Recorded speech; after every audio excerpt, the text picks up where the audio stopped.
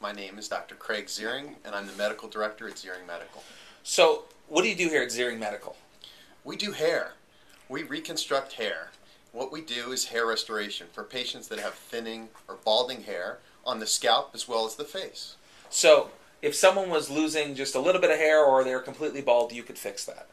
Yeah, early intervention is the key with our patients in trying to restore their hair. So you want to start patients when they're just starting to thin, and you can use medical processes as well as surgical intervention when they become later staged. Now, hair loss affects millions and millions of people. Is it just men, women, you can do, dog, what do we got here? Yeah, we try to keep our patients to the human species, but in men, there's over 50 million men in the United States that suffer from hair loss. In women, it's probably 35 million or more.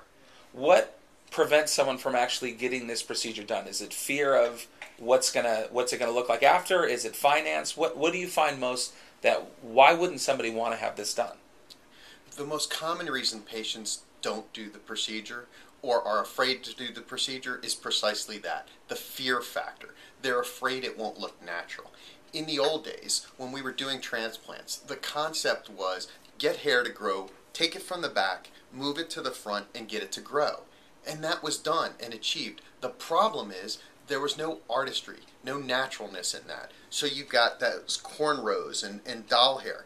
And the fact that the hairs keep growing and last forever is what leads to that fear today, because people still see those results. But the patients that I've done, that we do today, they're your neighbors, your friends, celebrities. People don't know they've had the procedure done.